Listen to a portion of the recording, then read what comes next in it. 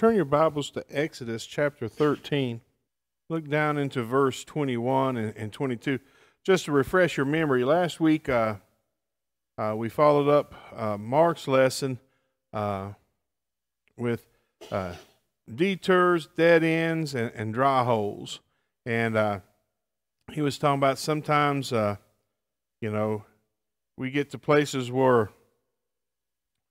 we just don't feel the hand of God on us, and we feel that maybe it's dry spots. And I talked about Brother John used to talk about for the church to pray for him because he was experiencing a dry spot in his life.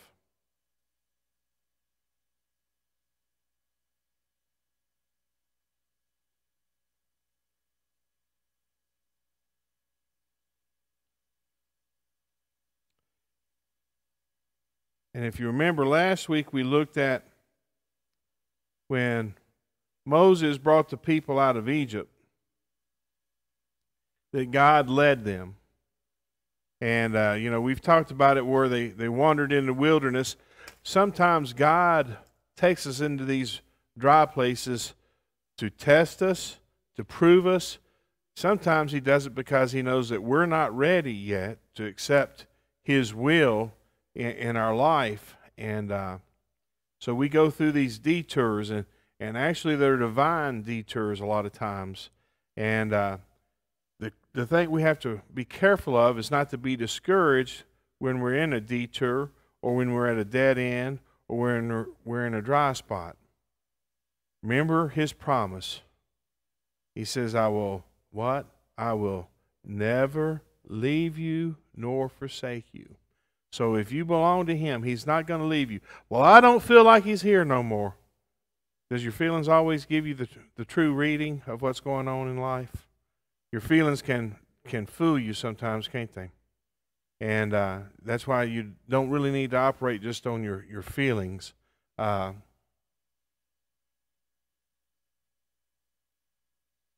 is never in a hurry.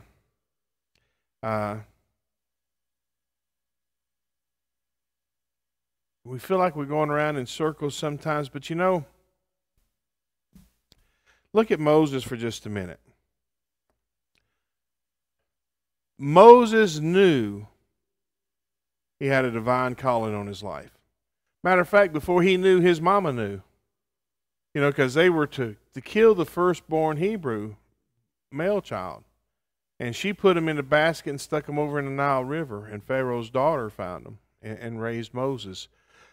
So he was raised in Pharaoh's house, had all the best education, understood the ways of the Egyptians.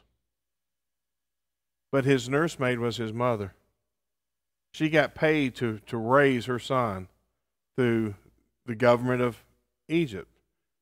God's hand was on Moses. Moses knew that. And what did he do when he saw his brethren being exploited by the Egyptian? What did he do to the Egyptian guard?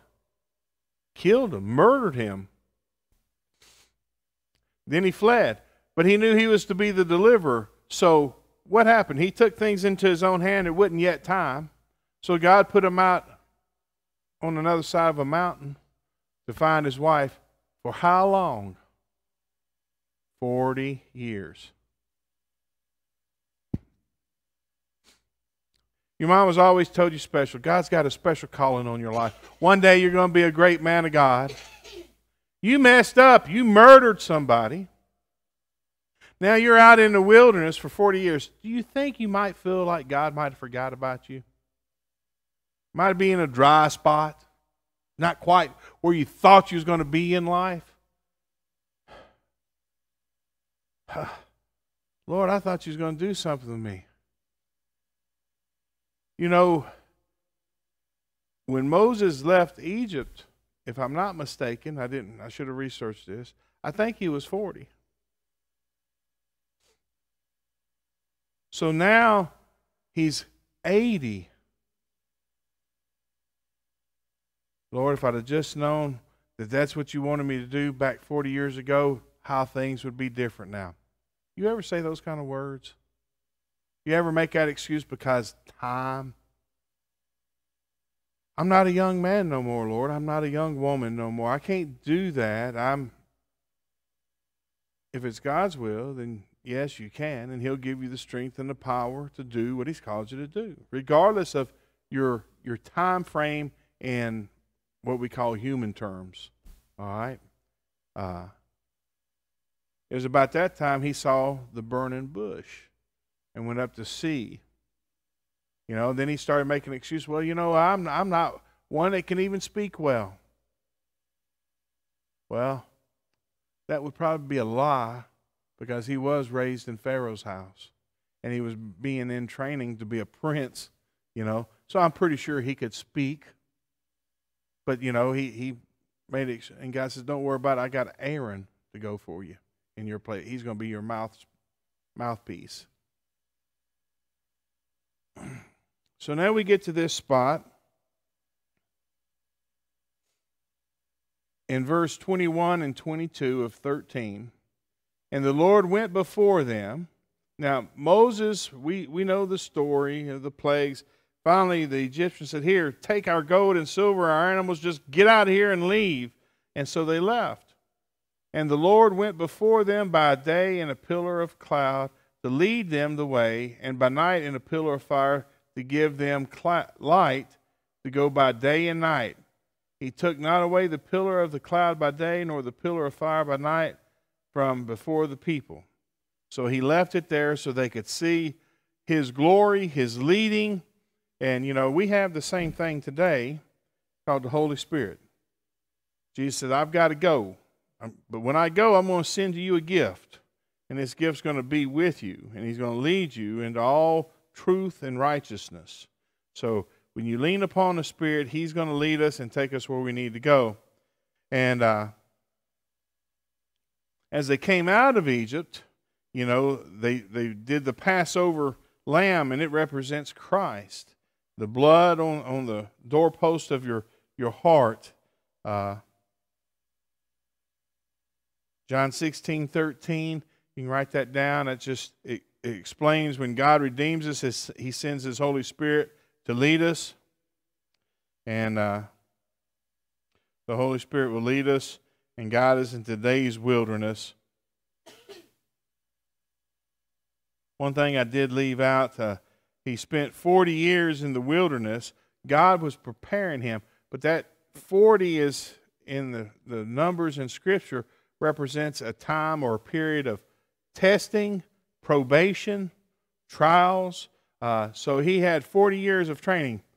He spent 40 years pasturing sheep and goats. Why would God send him to do that, to train him to deal with people? Because he had to lead people.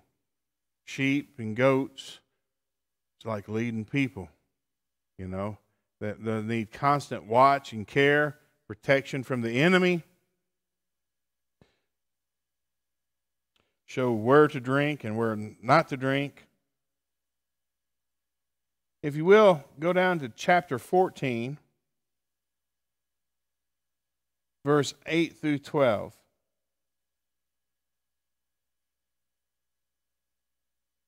And the Lord hardened the heart of Pharaoh, king of Egypt. Now Pharaoh let him go.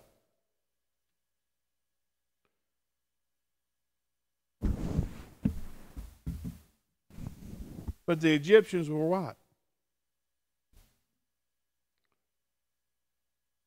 Enemies to the children of Israel, which were God's children. They had done wickedness to the children of Israel. God is a just God. Children of Israel have been crying out for years for God to save them and to punish the wicked. So here we read, and the Lord hardened the heart of Pharaoh, king of Egypt. He let him go, but then God hardened his heart, and he said, you know what, I'm not going to let them go. I'm going to go back and take my gold and silver, and I'm going to punish him, children of Israel. But God put it in his heart to do so. And he pursued after the children of Israel, and the children of Israel went out with a high hand. But the Egyptians pursued after them, all the horses and chariots of Pharaoh, all his horsemen, his army, and overtook them, encamping by the sea, beside Pahathra and Baal-Zephon. And when Pharaoh drew nigh, the children of Israel lifted up their eyes, and behold, the Egyptians marched after them, and they were sore afraid. And the children of Israel cried out unto the Lord. And they said unto Moses, because there were no graves in Egypt, hast thou taken us away to die in the wilderness? Wherefore hast thou dealt thus with us, to carry us forth out of Egypt? Is this not the word that we did tell thee in Egypt, saying, let us alone, that we may serve the Egyptians? For it had been better for us to serve the Egyptians than we should die in the wilderness.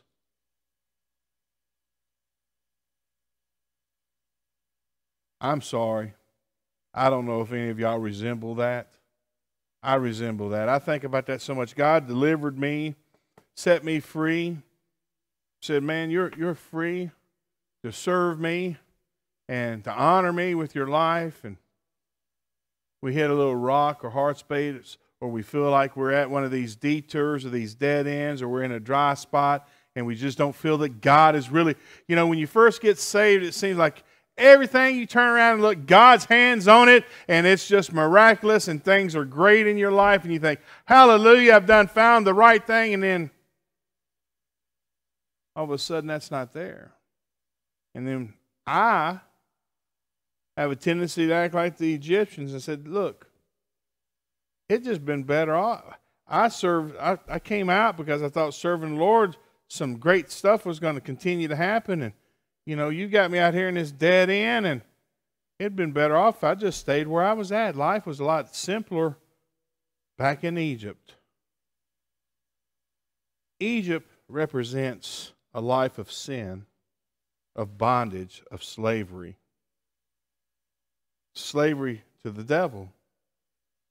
And we say, it'd be easier just to have been back like it was, not to know no better. Do you know what a terribly aggressive sin that is in the face of God? To murmur and complain about how better off we were before Him than after Him? Or that He has left you or forsaken you at this God-forsaken place in your life? That's what He truly calls evil. You're real close to what they did back in the first century when He was casting out demons. And they said, you're doing that in the name of the devil. He called that blasphemy. And because of their fear, He said that sin will never be forgiven. And people confuse that with blaspheme, but He was talking about the blaspheme of them attributing His miracles to the power of Satan. Many times we contribute things back that we should be very careful of. God He did not save you to bring you to a place and drop you off at the Red Sea to let you die at the Red Sea.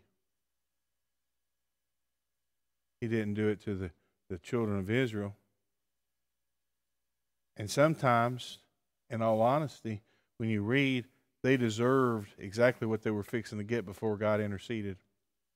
Kind of like us. There's lots of times that we deserve for God's wrath to fall, and instead His mercy and grace falls on us.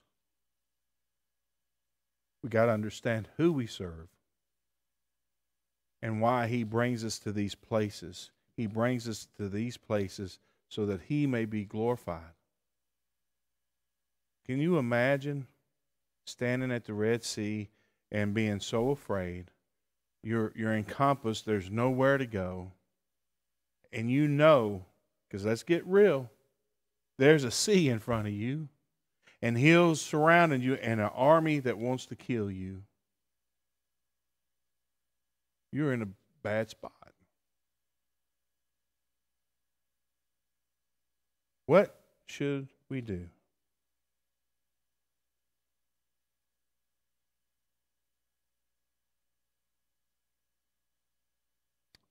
Number one, you'll find the answer in verse 13.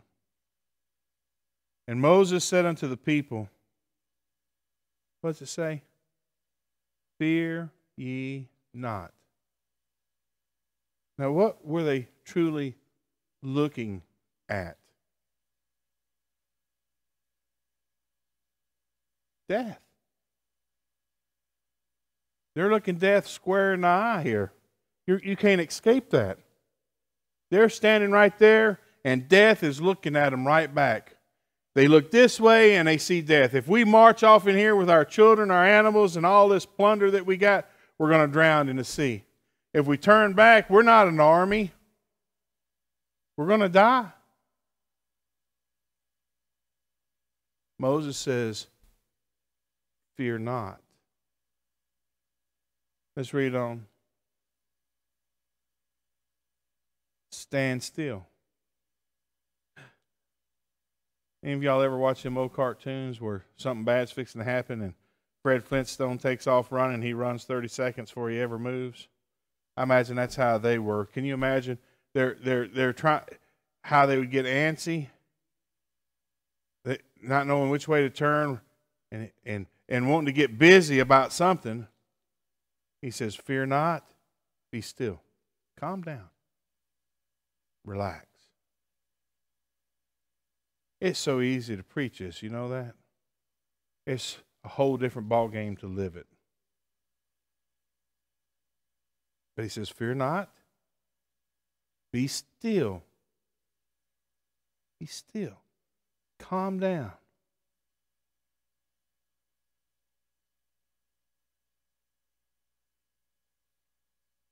And see the salvation of the Lord.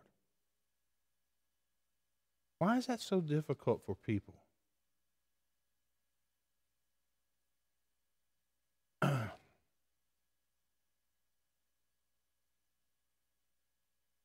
Every race of people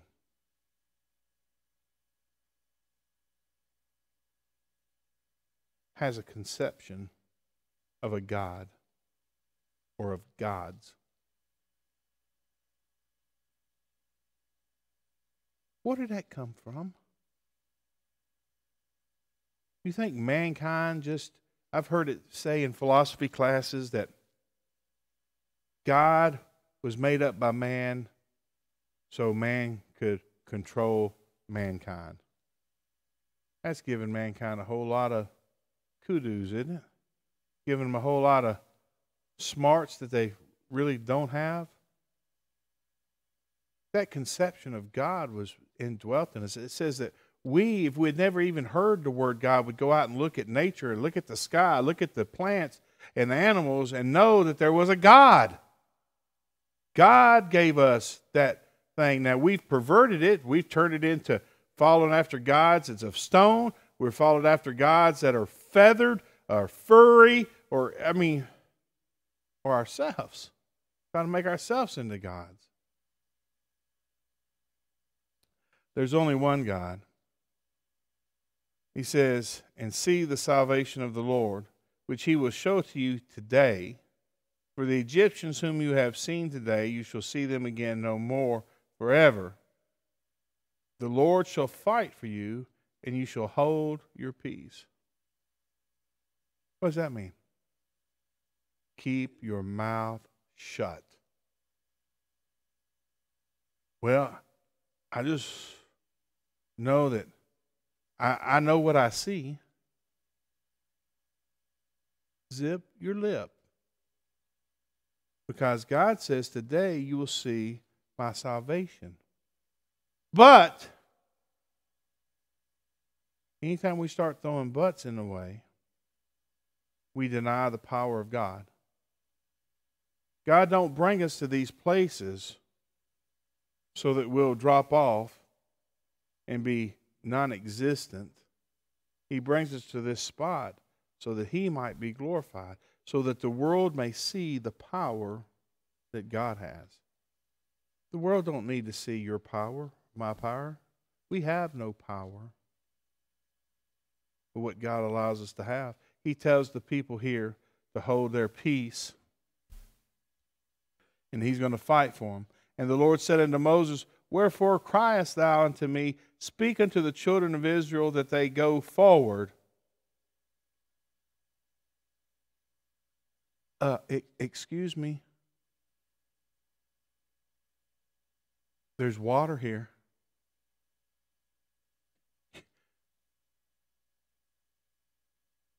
Now, this is pre-Peter, so they couldn't even say, well, you think we're Peter? You know? There's an ocean. Here's an ocean.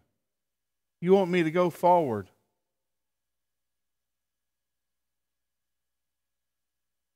That they go forward, but lift thou up thy rod and stretch out thy hand over the sea and divide it, and the children of Israel shall go on the dry ground through the midst of the sea. Oh, well, that just that can't happen. That won't happen. And you watch on National Geographic now, they say, well, really, they didn't go through the deep part of the sea. They were through the marshland, and they just went through the marsh. Excuse me. God's word said Moses laid the rod out over the sea and divided it. Not only did they walk through the Red Sea, they were on dry ground. The rest of the scripture tells us that Pharaoh's army pursued into the Red Sea after them. Now, I just have a problem with National Geographic's explanation. If they were going through the marsh and just mushing their way through the marsh, then it was truly a magnificent miracle that the Pharaoh's army drowned it in the marsh that the Egyptians walked through, wouldn't it? So I guess the ground just sucked them up into it and drowned them in the mud. Look, people say, well, you know, these stories are just to help us understand, to give us, if this is just a story, then Jesus is just a story. But you know, the funny thing about these stories, secular history says that they're true. They try to say part of it is and part of it ain't, and they try to pick and choose. But all of it's true. God told them to be quiet, to be still, and observe what he does in their life. Just show. Why did he do that for them?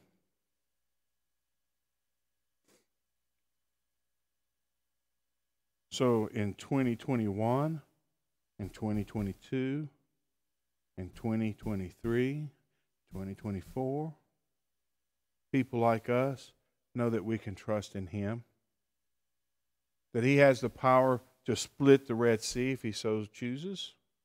He has a way of delivering all of his people, and he takes us to these dry places to prepare us so that we can bring honor and glory to his name and receive rewards once we leave this place and get to where we're headed. I guess I didn't need so many notes after all.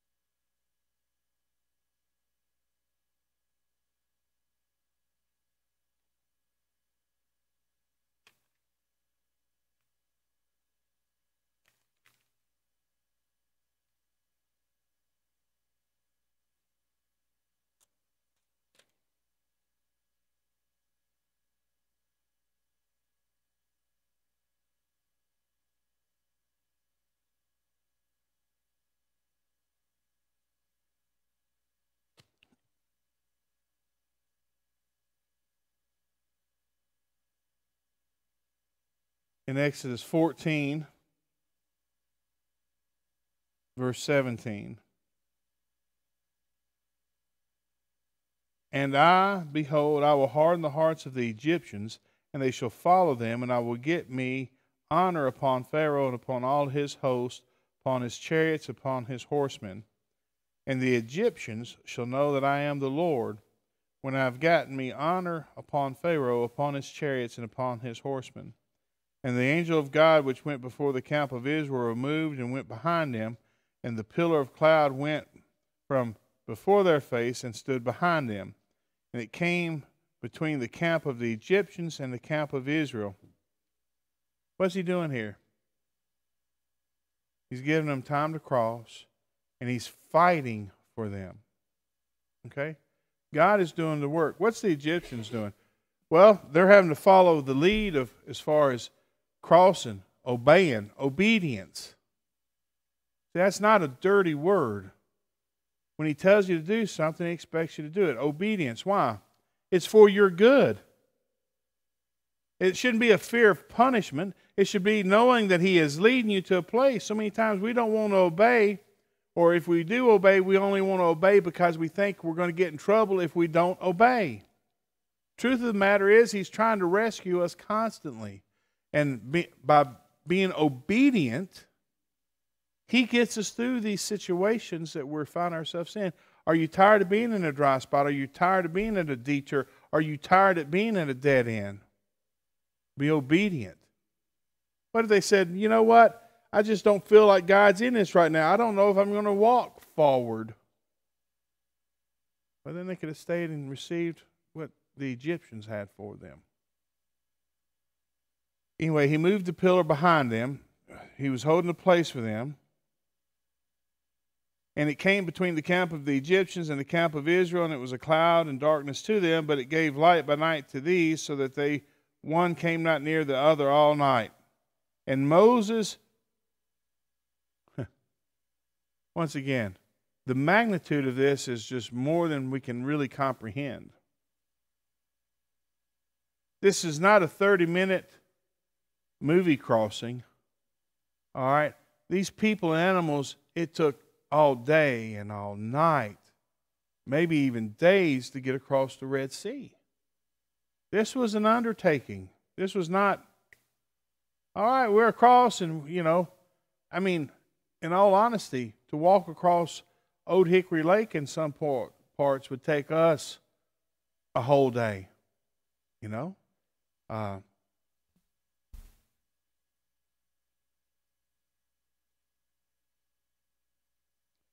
Verse 21, and Moses stretched out his hand over the sea, and the Lord caused the sea to go back by a strong east wind, and all that night made the sea dry land, and the waters were divided. And the children of Israel went into the midst of the sea upon the dry ground, and the waters were a wall unto them on their right hand and on their left.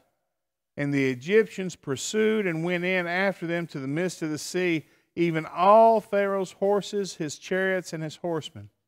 And it came to pass that in the morning watch the Lord looked unto the host of the Egyptians through the pillar of fire and the cloud, and troubled the hosts of the Egyptians, and took off their chariot wheels, that they drave them heavily, so that the Egyptians said, let us flee from the face of Israel, and the Lord fighteth for them against the Egyptians.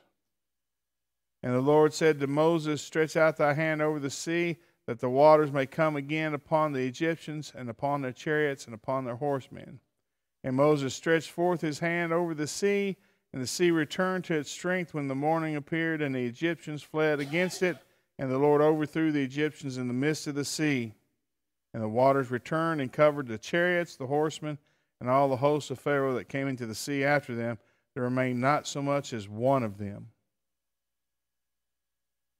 God is righteous. Now, all these Egyptians that he killed, one of the strongest Christian churches comes out of Egypt now. They believe in God, Jehovah God.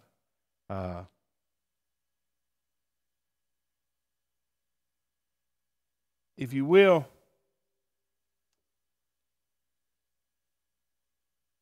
turn to Jeremiah 32, verse 27.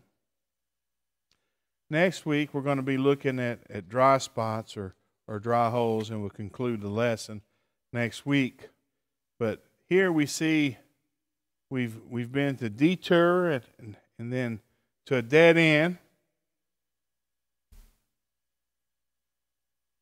A dead end that looks like there was no hope for rescue, no place of salvation. In 32, verse 27, it says, "Behold, I am the Lord, the God of all flesh. Is there anything too hard for me?" Do you really think that God saved you and brought you off to this place so that you dry in a dry spot or in a detour or a dead end? You really think anything that's going on in this world is too hard for God to control? The God of all flesh, the God of all creation? I think it's kind of like our Sunday school lesson.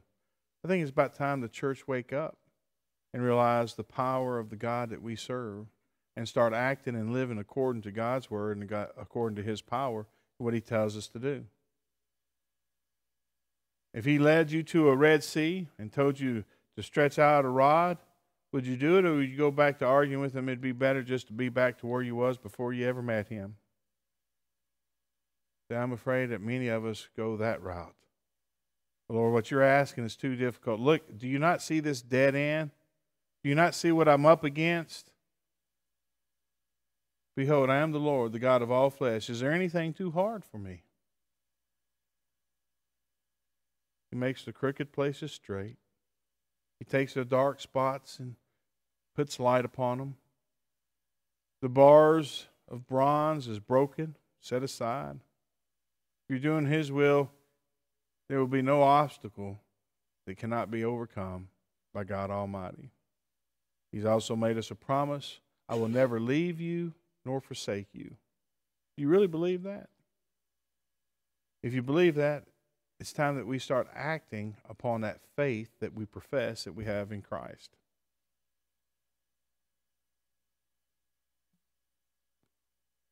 It's time that we look up and look up high, isn't it? Right? If you don't know Jesus Christ as your Lord and Savior, don't you think today would be the perfect day to accept Him? If you've been living in the past thinking life was easier before you met Christ, don't you think it's time that you repent from that and shut your mouth, be still, see the salvation of God in your life?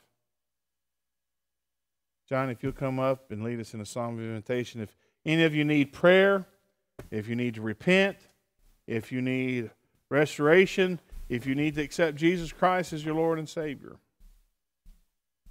now is the appointed time.